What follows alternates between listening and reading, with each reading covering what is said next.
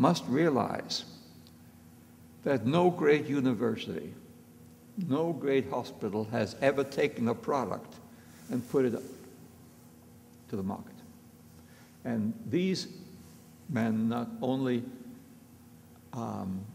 put it on the market, but they developed these products that have helped hundreds of millions of people. So we have to be very careful about our criticisms of industry, because you can't find 4 people on earth who've helped the humankind more in the 20th century. And they all worked for industry. This was for Bristol Myers Squibb.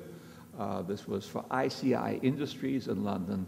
And this was for Daiichi Sankyo Company in Tokyo. Preventive cardiology. Dr. Paul Dudley White is considered to be the father of American cardiology. He brought the first ECG machine over. He trained in London with Sir Thomas Lewis. And in 1938, in the second edition of his great textbook of cardiology, he wrote about preventing heart disease. Now, nobody had ever heard about that. Cardiologists were supposed to diagnose and treat very fatal and serious illnesses. He had the idea of preventing it. Now, he was President Eisenhower's doctor when Eisenhower had a heart attack.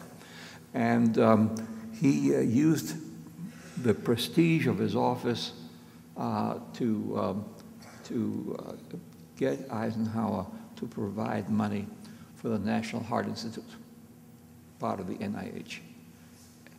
It's now the National Heart, Lung, and Blood Institute. And he pushed for the development of the field of chronic epidemiology.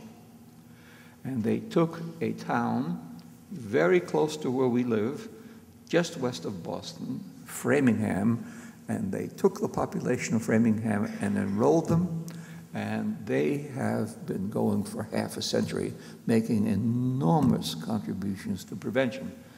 And Dr. Cannell, who is living and well, in 1961 published the first paper in this field. And one of the things about that paper that is so remarkable, looking back a half century, is that the term coronary risk factors, which everyone knows, was introduced by Cannell, but through the genius of Paul Dudley White. Echocardiography. And for echocardiography, I really mean non-invasive imaging. So there's echocardiography, but you could also put down PET scans, MRI, CT scans. And there are 2 Swedish professors, very interesting. They worked in different fields in the same university. Inge Edler, who was a senior cardiologist in Stockholm, and appropriately named Helmut Hertz, who was a physicist. And coming off World War II, they were aware of ultrasound because of the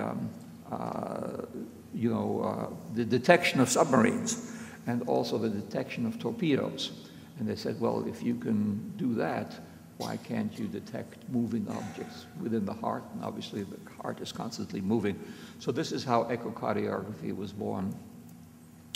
And finally, I come back to electricity and show you pacemakers and ICDs. Paul Zoll, in 1952, a professor at Harvard, Michel Mirovsky, also working in his, he didn't even have a garage, he had a basement. So Paul Zoll developed the first pacemaker. At the time, it was as big as that ECG machine I showed you on the first slide.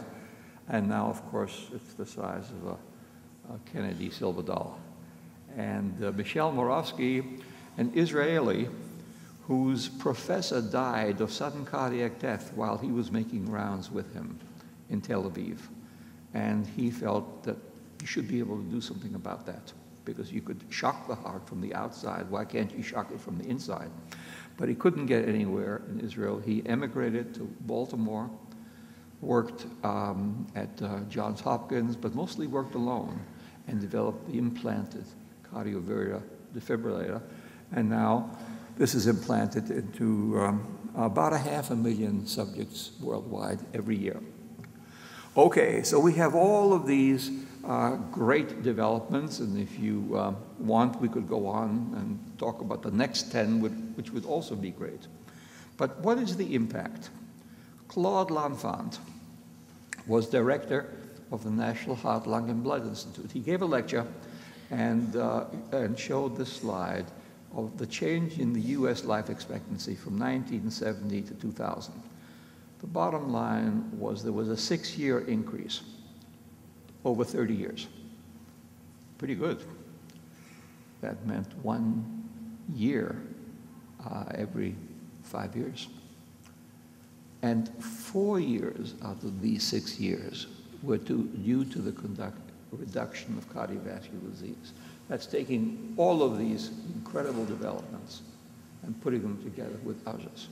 And you see, there's nothing, so cardiovascular disease, 4 years, perinatal disease, 8 months, injuries, cancer, 2 months over 30 years. Chronic obstructive pulmonary disease actually got worse, HIV infection and other causes. So this has been a success story, no matter how you want to dress it up, no matter how you criticize it. This is the bottom line, helping people live more complete lives and live longer. So what are the major lessons? These great advances, with the exception of the coronary angiogram, were dependent on decades of research by basic scientists and engineers. And it is on the shoulders of these that these clinicians, because what I've shown you are pictures of clinicians, made these great discoveries. Interdisciplinary and academic industrial collaborations. We can't work in a silo. Silo is cardiology, and that's all. Most of these advances, came from engineering, actually. They didn't come from cardiology. It was cardiologists who cashed in on it, so to speak. So interdisciplinary, certainly. You see that in Grunzig. Cardiology, vascular disease, and radiology came together in this young man and changed the field. And again, academic industrial collaborations, to which I've already referred. International efforts.